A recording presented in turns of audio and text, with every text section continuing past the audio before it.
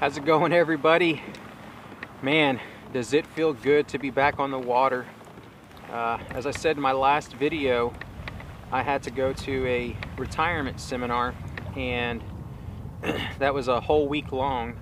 I took my rods and reels with me, but I just didn't have the time to get out there on the water, which was kind of a bummer because the hotel was right next to a body of water that I could have went fishing at, but I just didn't have the time.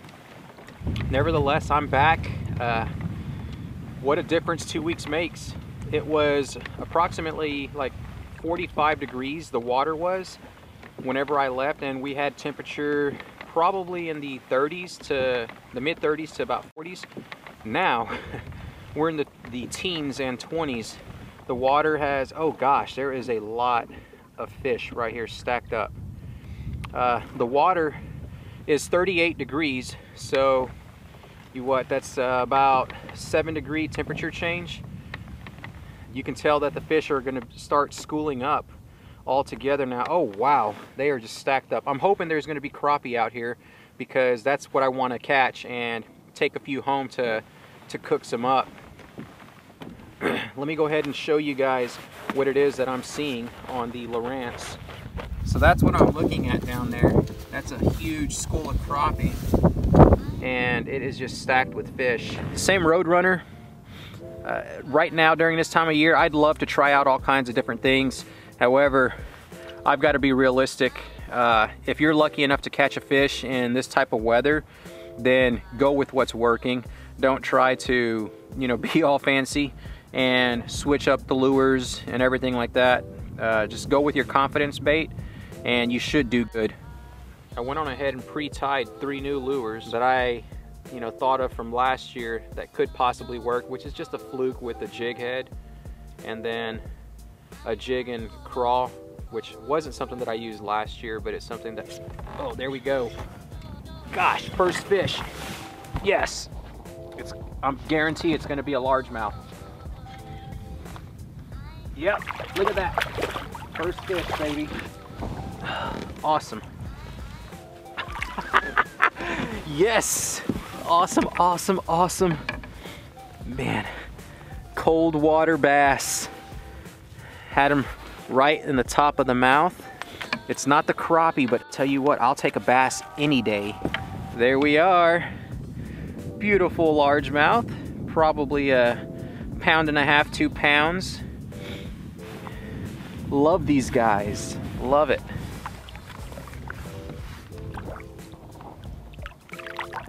Let's get back out there. Here we are. Nice. Oh gosh, look at that bass.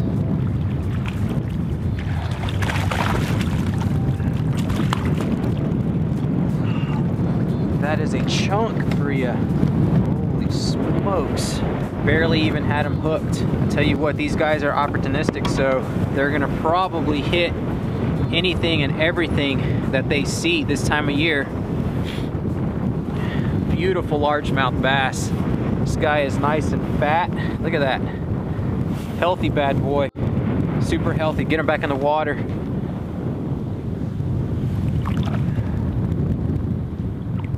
Come on, buddy. Go down. There he goes. The winds have really picked up. It's making it difficult to fish. Ice crystals all over my line guides. So when I cast out, it's almost like getting an instant backlash because of those crystals. I'm gonna keep on. As long as the fish are biting, I'll keep on fishing. The Lowrance died, so I've got to switch out the batteries, and I wasn't gonna dare try to do it out there in that wind. It is super cold. Here we go. Let's get this bad boy changed out. There we are. New battery on. Close her up. I think the lake is going to be frozen over. You take a look at this right here, right in front of me. It's already starting to freeze. Look at that. That is just nothing but a small thin sheet of ice. Yep, I better turn the kayak before I put a hole inside my hull.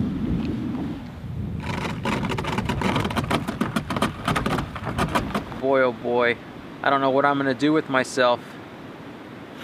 Because once the lake freezes over, that's it. I'm pretty much done. There's not much else I can do. I don't have the freedom to travel down south and fish warmer waters. So, yeah, I don't know. I'll figure something out. As far as producing more videos, I'm not sure. I'm just gonna have to get creative. There we go. It's a slab for you. Just make sure it's 10 inches long. It's barely 10 inches. Let's let them go. I know the school of crappie is here now. I just want to catch about 4, you know, decent sized ones, 12 inches or bigger, and then I'll just head home. It's a nice big one right here.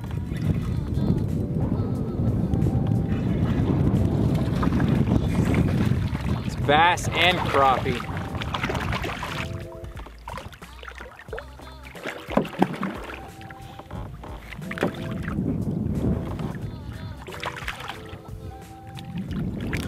Oh my gosh.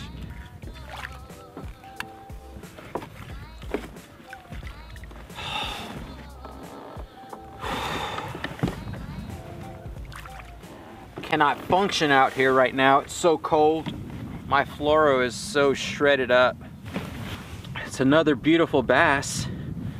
Super healthy, but that's not what I'm after. I'm after the crappie. I've got an idea. This little travel rod has got monofilament on it.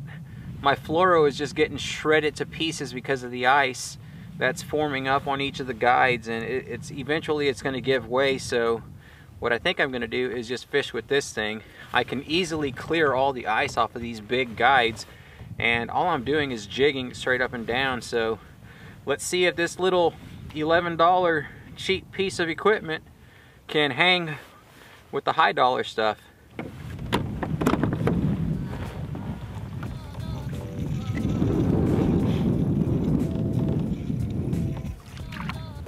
There we go. That's a little bit bigger right there.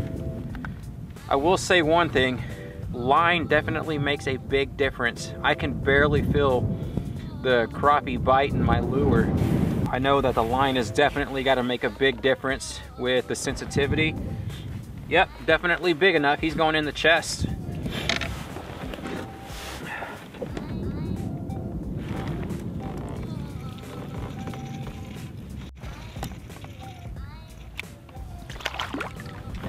There we go. They're getting bigger now. Definitely a keeper slab. It's gonna be some good eating tonight, that's for sure.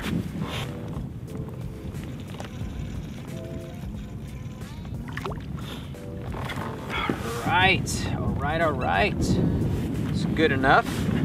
The crappie have got to be 9 inches in order to keep them, and these are well over 10 inches each, so that's what I want.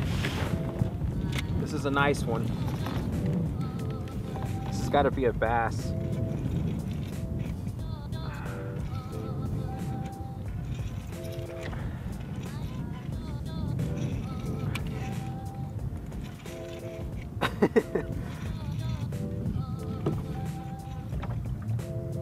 Oh my God.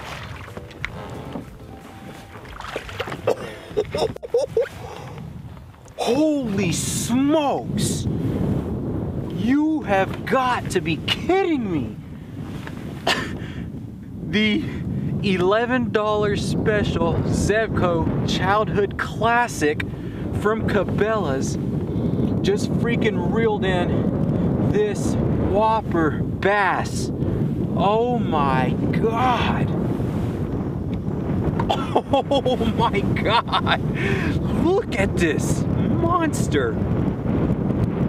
This thing is huge. Oh, goodness gracious. Look at that. Oh, right there in the top of the mouth.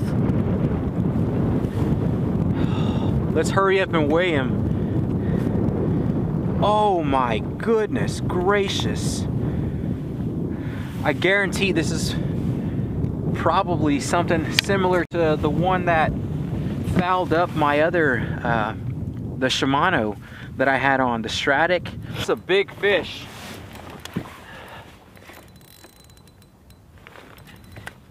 Great, because my line is frozen. Oh, let's get the boga and see how heavy he is.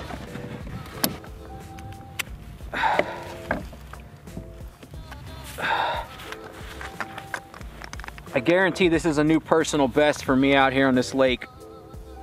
Oh, 7-pound largemouth. Look at that. 7 pounds. This is my new personal best out here. I've definitely got to get some pictures. Let's get him in the water. Let him breathe a little bit.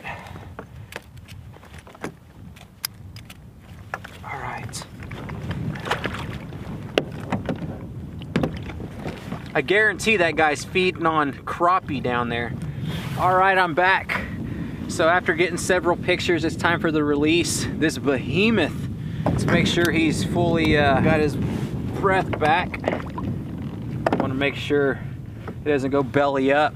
This is the biggest largemouth I have caught out here. All right, so here we go.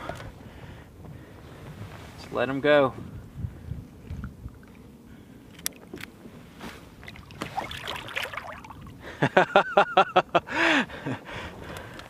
Oh my gosh. If I don't catch any more fish, I honestly don't even care. Because that one was worth it. Whew, man. Back in the school of crappie, get 2 more, and that's it. Here we go, there goes 1.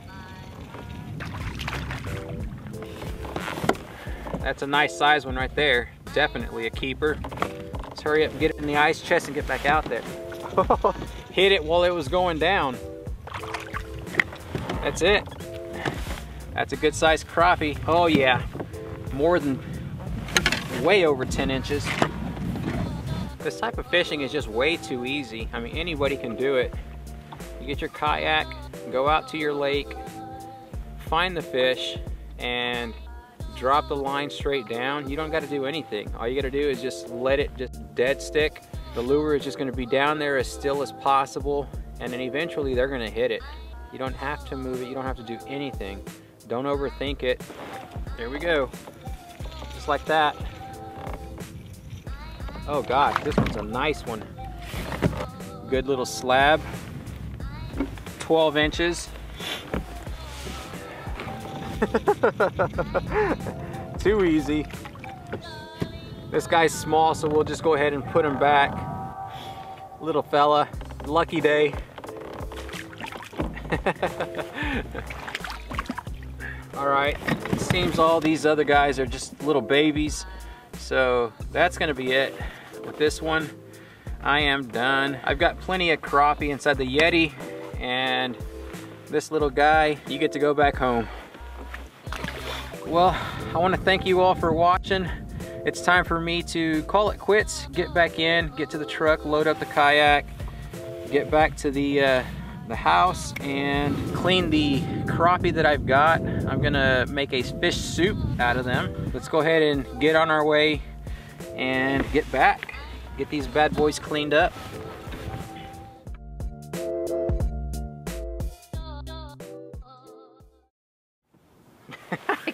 I cannot believe it.